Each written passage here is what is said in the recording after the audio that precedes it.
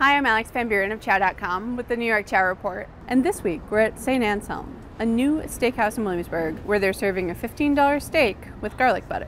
St. Anselm is owned by Joe Carroll, who also owns 2 other local places. And this restaurant is an homage to Joe's grandfather, whose middle name is Anselm. Joe says his grandpa is a meat and potatoes sort of guy from the Bronx. This is a meat and potatoes sort of restaurant. Joe and Chef Yvonne de Tassigny only work with small farms that carry breeds raised without hormones or antibiotics. Since he sells so much of the hanger steak, the supplier changes all the time. This is not a huge steak. Yvonne says it's usually 10 ounces, but if you're in the mood for just a bit of it and don't want to break the bank, it really hits the mark.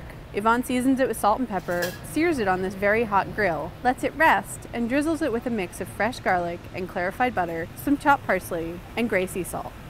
I like to sit at the chef's table, order a $9 glass of this red wine from Alto Adige, Italy, and eat the steak with a side of long beans or this fantastic iceberg wedge with blue cheese and bacon. If you ask, someone will bring over baguette so you can sop up the juices. Hanger steak is a wonderful cut for those who love those crispy brown bits at the ends of steak, since there's so much surface area on the grill itself. Yvonne manages to keep the interior medium rare and tender, while still achieving a really nice crust. And it's pretty great to get out of a steakhouse for under $100 in New York City.